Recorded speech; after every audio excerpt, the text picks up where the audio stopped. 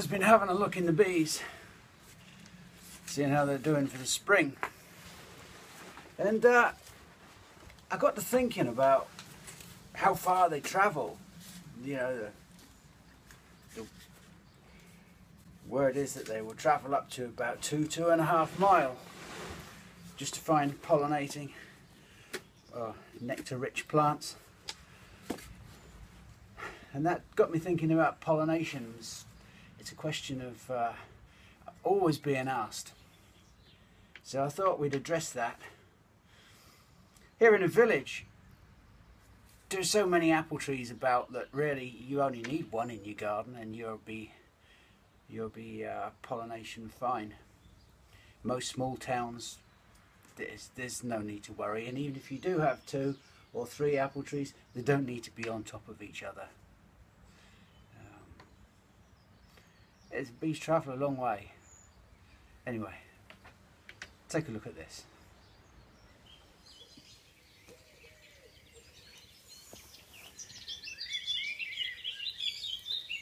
One of the questions we get asked a lot on the nurseries is about apple tree pollination. Now it seems to puzzle a lot of people, and it needn't. So I'm going to go through apple tree pollination with you,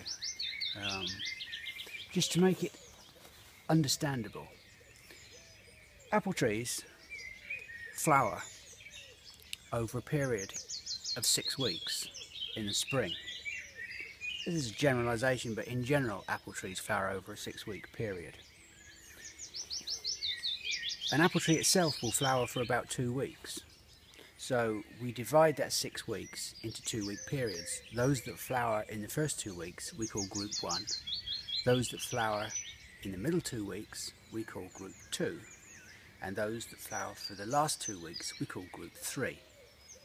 This is very important to understand, because if you're going to grow 2 apple trees for pollination, you want 2 within the same group.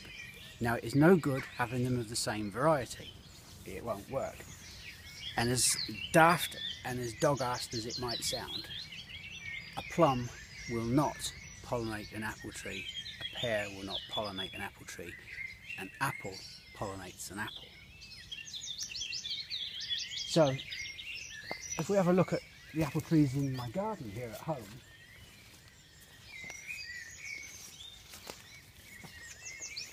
this is a group 3 apple.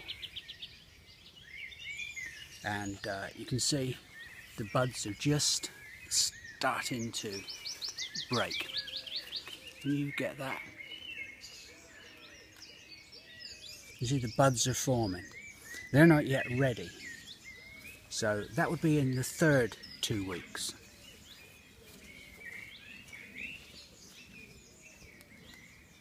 We're in the middle at the moment of here you can see apple trees that are just starting to come into bloom. You can see that the buds are just starting to open, and some of the flowers are starting to open. This is what we would call a group 2 apple tree. And over here, this is probably a group 3. The flowers have just about all finished and just spent, and any pollination will have been done. Now the purists, the real pomologists as they call them, or people that really go into it in depth, will divide them into 9, and they'll give each apple tree, each variety of apple, a 5-day period, but 2 weeks covers it generally, and they can, different nurserymen call them group 1, group 2, group 3, or A, B and C. It doesn't matter a bugger. Years ago, it was traditional to put a crab apple amongst other apple trees. This is because a crab apple has a much longer flowering period and very often encompasses all 3 groups. In the north of England, we would have a tendency not to have group 1 apple trees because of late frosts. I'll show you a crab apple. And while looking at this, you also get a wander up the garden.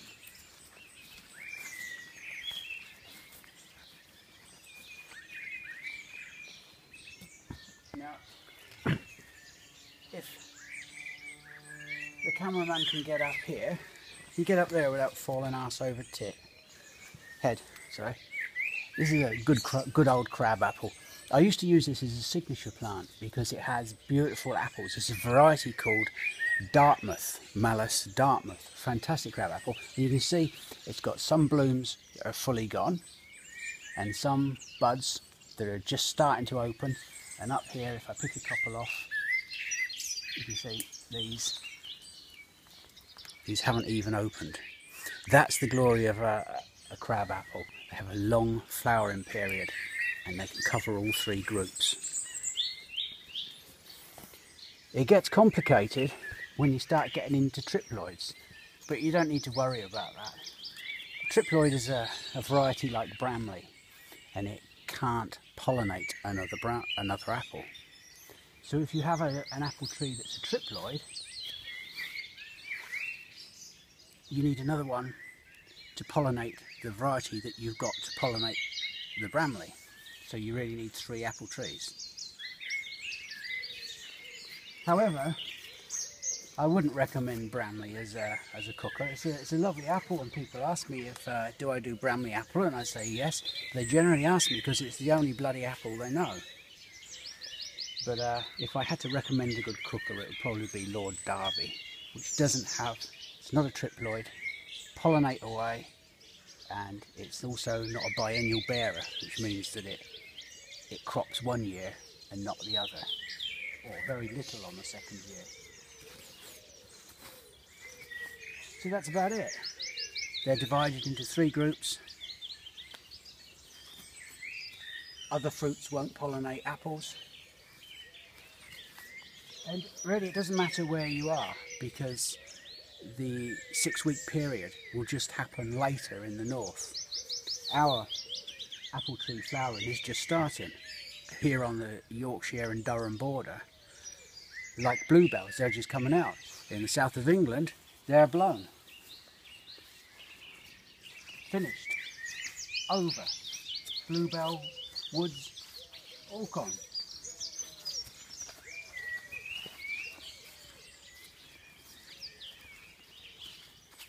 That's about it.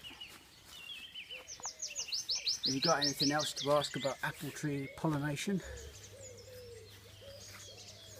Fuck off and ask it somewhere else. One thing I should just add as regarding using crab apples as pollinators. There's a lot of Malus varieties, like this one. This is a weeping form called Red Jade. I don't know why it's called Red Jade, because it's not very red, but anyway, that's its name. And it's an ornamental crab apple. It provides pollen, but it's not such a good pollinator. This is another crab apple, Royalty, a purple leaf form. Again, it's not such a great pollinator. The varieties you would choose would be something like Dartmouth. Wisdy crab is a good one, or probably more commonly available are John Downey and Golden Hornet. I have them all in the garden, so I've got pollen coming out my ear rolls.